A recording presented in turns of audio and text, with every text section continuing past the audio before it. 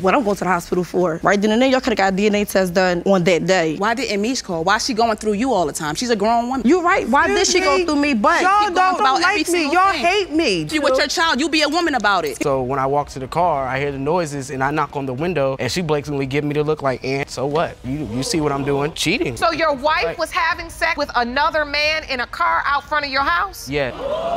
Found out that she cheated on me through text message that she had in her phone, people on Craigslist, you know, incriminating messages, something that should never ever been. We weren't together. It doesn't matter. Even when we were together. Even when we were together. All right, here's the scoop. Ms. Brogdon rolls up in court with a mission to prove Ms. Jones's late son Tyrell is the daddy of her little one, Quamira. She's all, once the DNA drops the truth bomb, I'll better step up for my baby. Ms. Brogdon shares her struggles as a solo mama bear to a kiddo who barely knows her pop's side of the fam. In court to prove to Ms. Jones and her daughter that her deceased son Tyrell Jones fathered your 1-year-old daughter, Quamira. You say once the DNA proves your case, Ms. Sugden, you say without a doubt that your brother did not father Ms. Brogdon's daughter. You say the stress of her accusations hit your mother greatly and is preventing her from healing after the loss of her son. Boom, plot twist. Ms. Sugden, Tyrell's sis, throws shade, claiming Ms. Brogdon played the field with not one, but 2 brothers. Court's all ears, trying to untangle this paternity pretzel. Ms. Brogdon slaps back, denying the baby daddy drama. Just when you think it can't get any spicier, it does. I don't think that's my brother's baby. I don't. Why? Tamisha, first of all, slept with 2 of my brothers. So that's what left me like, I can't trust anything she says, honestly. I mean, she slept with 2 of my brothers. And that's true, Ms. Brogdon? Yes, Your Honor. But you're in court saying that Tyrell is your daughter's father. He potentially be the child's father too? No, Your Honor. I heard otherwise. Things get real. Ms. Jones and Ms. Sugden grill Ms. Brogdon about whether Tyrell really wanted to be a dad, saying she only named him after he couldn't defend himself. Accusations fly left and right, turning the courtroom into a hot pot of family. Buckle up, because the emotional roller coaster is just getting started. He's not my child's father at all. We don't know who your baby daddy is. And my brother's living with, he has to live with because of it. Now he has to carry this with him. It's affecting our family too much. We need to get this over with ASAP. Because he has guilt because he knows he slept with her. Possibility, you know, that he could be the father. He was like even upset about trying to take the test. You know, it's too much. He was upset about taking the test because he know he's not my father. I heard that story from a family member. Witness time. Ms. Chambers steps up and spills the tea about how the fam missed a prime DNA test opportunity. Her tales paint a picture of missed calls and mixed signals, stirring up all the family feel. And just when you think everyone said their piece, there's more to come. Ms. Chambers, you are Tyrell's daughter's mother. What do you have to add? When she called me and said she had the baby, Tiara was at my house. I said, Tiara, she had the baby, one go. What I'm going to the hospital for? Right then and there, y'all could have got a DNA test done on that day. Why didn't Mish call? Why is she going through you all the time? She's a grown woman. You're right. Why did she go through me? But y'all don't like me. Y'all hate me. You with your child, you be a woman about it. Hold on to your seats, folks. The judge dives into why no one from the Jones clan was vibing with the hospital visit when the baby was born. It's a mix of cold shoulders and eye rolls as past beefs bubble up, focusing on Ms. Brogdon's ex-escapades. The tension's thick enough to cut with a knife. If there was a level of concern or belief one of 2 brothers could be this child's father, why didn't you go to the hospital? Did you not go because you didn't believe? Baby daddies. It don't matter if she has 6. And so that's why that's someone. It couldn't have been anybody. And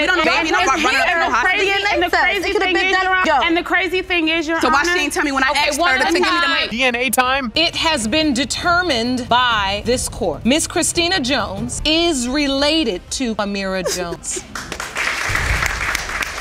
Judge Lake kicks off the case by diving into the drama about Creedle Jones's paternity. Ms. Yarlborough and Mr. Jones are teamed up, trying to show that Mr. Triplett isn't really part of the family. They're all about keeping their late dad's music money in the right hands. Meanwhile, Mr. Triplett's there, totally convinced Creedle Jones is his pops too. Let's see how they hash this one out, shall we? In this very courtroom to prove the late Shy Lights member Creedle Jones was your biological father and that Michael Jones is your brother. The results from that case prove Creedle Jones is your father. Stand united together to protect father's legacy and musical estate, proving that Mr. Triplett is not your sibling. Here comes a twist. Mr. Triplett steps up, super sure that he's Creedle's son. He's all about getting a warm welcome once the DNA results drop. Mr. Jones throws in his 2 cents, totally skeptical, because his family was like a tight-knit club, and Mr. Triplett was never mentioned. Plus, he's got those birth certificates signed by Creedle himself as his ace in the hole. Things are heating up. Get ready for the next bit. Mr. Triplett, you state you've always known that Mr. Creedell Jones is your father, and you hope that once the DNA results are revealed, Ms. Yarborough and Mr. Jones will welcome you with open arms. Mr. Triplett is your brother. He claims that he's like 2 weeks older than me. As far as my life, I know my mother and father was always together from 1964 to 1974. We went on trips together. Oh, snap! Mr. Triplett drops a bombshell. His birth cert doesn't name Creedell Jones, which totally clashes with Mr. Jones's documents flaunting Dad's signature. This mix-up throws a wrench into the whole "are we siblings?" question, stirring up more mystery around their family ties. And just when you thought it couldn't get more tangled, watch what happens next. So, Mr. Triplett, is Mr. Jones on your birth certificate? I've always been told Creedell was the only father that I've ever had, so. Your entire life? And you were told you had brothers and sisters? Yes. Let's be clear, he is a music legend. Incredible contributions to the music industry. You were told that you were his child. Yes. Things just got real. Ms. Yarborough isn't holding back, accusing Mr. Triplett of chasing after the cash instead of genuine family bonds. She's all about that deep connection to her dad, unlike Mr. Triplett, who seems to be eyeing the estate like it's lottery winnings. This clash of intentions is laying down some serious daytime drama vibes. Hang tight, because there's more where that came from. Maybe you think it's a lot of money here. I don't know. You think this is about money? I'm upset because hear this. I hear everybody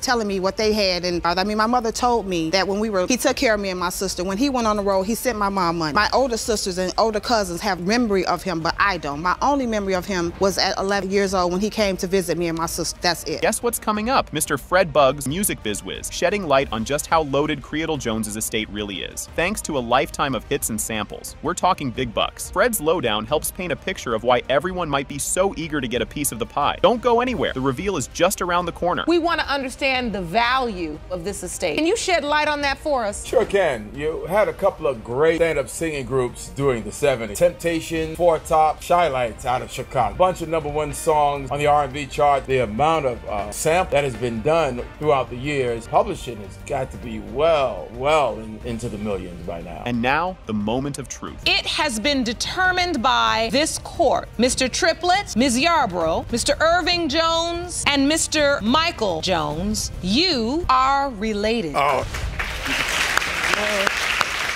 Oh boy, here we go. Miss Dixon is super ticked off because her hubby Steven keeps denying he's the dad of their kiddo, Anaya. She's been in hot water before for cheating, and now she's on a mission to prove that Steven is indeed the father. You'll want to stick around to see how this soap opera unfolds. Ms. Dixon, you are furious that your husband Steven denied fathered your daughter, Tanea. You believe because you cheated in the past, he is holding previous mistake against you. You plan to prove paternity today. Get a load of this. Mr. Hunt is throwing serious shade, doubting he's the father of little Tanaya, because he once caught his wife stepping out on him. He's all geared up for the DNA results today, thinking they'll be the make or break for their rocky romance. Oh, the drama is just getting started. Mr. Hunt, you caught your wife cheating on you. You are convinced you did father 14-month-old Tanea. You say today's DNA results will determine the future of your marriage. You were ordered by couples court judges Dana and Cutler to appear in my courtroom. I need to know if she's cheating on me. I have concerns if my daughter is mine.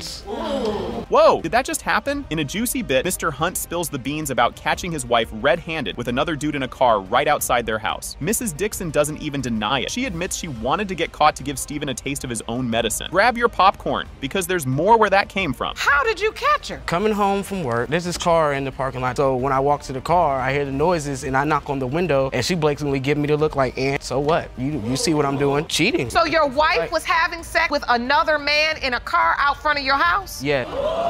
Just when you thought it couldn't get any spicier, Mrs. Dixon drops a bomb. She's pregnant. The timing is super sketchy, which only adds fuel to Mr. Hunt's fire of doubts. This baby drama is turning their marriage into a real-life telenovela. How soon after that did you find out that you're pregnant? A couple of months after that happened. What happens? Who do you tell? Your husband? I told my husband. And because the due dates from the time I conceived her to the time they said I was due, I didn't sleep with him. That was a one night. That was a one-time thing. But that's all it takes. That's true. Talk about a tangled web. During a heated chat, Mr. Hunt can't make heads or tails of the dates, when he was away, and when the baby making might have happened. It's a mess of he said, she said, that's turning the courtroom into a circus. And guess what? The circus isn't leaving town just yet. Everything else just went out of of the window. I was just happy that I was having a baby girl. And so at what point does the doubt kick in? When I'm thinking about the time and I'm realizing that I was gone during the whole month of June. I got back basically July 1st. She's trying to tell me that I left. He was there with me on my birthdays. I left the whole month How of did June. you I get did back not in come July? Hold the phone. There's a new twist. Out of the blue, Mrs. Hunt's aunt throws in her 2 cents, suggesting that Stephen's brother might be the real daddy because he was hanging around Mrs. Dixon while Stephen was out of town. Yup, the plot thickens, and it's getting thick fast. She clearly cheated. Well, he's gone. Why is he still there? I'm gonna take my brother with me. Cheat and then me sleeping with someone who's blood related to him. What characteristics would have I shown you as you being my auntie that I'm that type of person? If I slept with somebody else who ain't no you're intentionally willing to get caught in front of your own house. Clearly choose that you're that person. Are you keeping up? Now, Mrs. Dixon's mom gets in on the action, swearing up and down that Stephen has got to be the dad because little Tanea is practically his mini-me. She's not buying any of this brother drama. Fasten your seatbelt because there's still more craziness to come. Who do you think is Tanea's biological father? Stephen. And you believe that without a doubt? She looked just like him. And I tell my mom And then by everything. saying it, brother, no. It's suspicious. You just need to stay and mind your own business. That's You put me in the business, I'm all the way here. Ain't clearly. nobody doing nothing. You being Well, I'm nosy here. and stuff. You act like you seen them doing it. Not gonna believe this.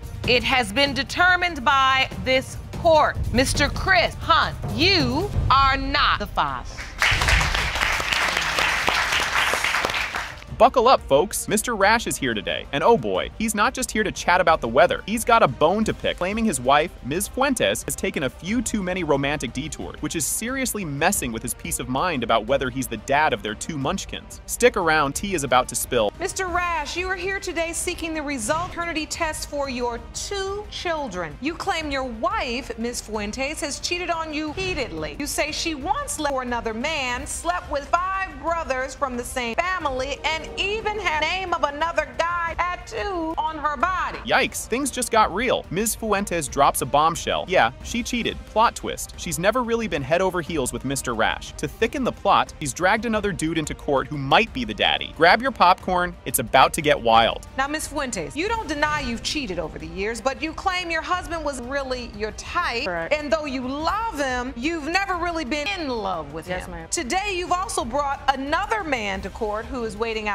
who you believe could also be the father of one of your children. Hold on to your socks. They're about to be knocked off. Mr. Rash found some spicy texts on Ms. Fuentes' phone, sparking a showdown about their rocky romance. What's next? You guessed it. More fireworks. Found out that she cheated on me through text message that she had in her phone, people on Craigslist, incriminating messages, something that should never ever been. We worked together. It doesn't matter. Even when we worked together, they said about her hooking up with them. I mean, right there. So did you confront her? Yeah, I confront her. Oh snap! Mr. Rash tells all about playing Mr. Mom for half a year because Ms. Fuentes was off the grid parenting-wise. She's not having any of it though. Don't go anywhere. Next bit is a doozy. I did take them for 6 months because I felt like she wasn't being a mother. She wanted to sit there and go out and have sex and drink. That's what he wanted to and think. go have fun and party and stuff like that. You and took then it on, she left. I was there even from day with your one. doubt. I was there from day one. They're tattooed to my arm. Here comes a heart tugger with a twist. The judge points out how Mr. Rash has been the superhero dad. Doubts or no doubts. But wait, there's more. He's financially in it to win it too. What's the next curveball? Just you wait. Mr. Rash, have the children. You're raising them as your own. Yes, He wouldn't ma'am. But allow all me to. the while, even while you're caring for them for 6 months and stepping up to the plate and thinking that you're keeping them away from their mother, that I mean, just because of all the cheating that she's done. I mean, like, not regardless, that I don't want them to think any different of me. Cue the dramatic music. Enter Mr. Judd, potential dad numero dos, admitting yes, they had a fling, but the timing's fuzzy. Was it a parental home run or a strikeout? The suspense is eliminating me. Let's find out. Did you have sex with Ms. Fuentes? Yes, Your Honor. What was the nature of your relationship? Pretty much just family, friend. Do you believe you're her child's father? Not really, don't look like me at all. Looks don't matter. She could take after my family. But She looks the like time me. of conception matters. You understand that the time child was conceived, you were sleeping with her. Correct. And here's the big reveal. Drum roll, please. When it comes to 2-year-old Gabriella, Mr. Judd, you are the father.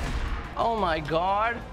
Here we go. So, Judge Lake kicks off the drama by chatting with Ms. Thompson, who's all riled up because after her brother kicked the bucket, Ms. Lee started chasing the family for cash. Ms. Thompson's on a mission to prove her late bro is not the daddy of Ms. Lee's kid, little Nava'a. Strap in, folks, because things are about to get real juicy. Ms. Thompson, you say that after your brother's sudden death just months ago, the defendant began harassing family for financial benefits, and you are here to defend his honor by proving he is not the biological father of her 3-month daughter, Nevaeh. And bam, just like that, Ms. Lee fires back. She's 100% sure that the plaintiff's bro, Kevin Harris, is the father of her munchkin. She's staking her reputation on the DNA test, proving her right. Hold on to your popcorn, because Ms. Thompson is about to lose her cool. Ms. Lee, you state plaintiff's brother, Kevin Harris, is 100% your daughter's father, and say today's result prove your case, clear your name. Oh boy, did she just drop a bombshell. Ms. Thompson spills the tea about her brother, labeling Ms. Lee as a money-hungry, compulsive liar, and the crowd goes wild. You can almost hear the gasps. But wait, there's more drama brewing just around the corner. My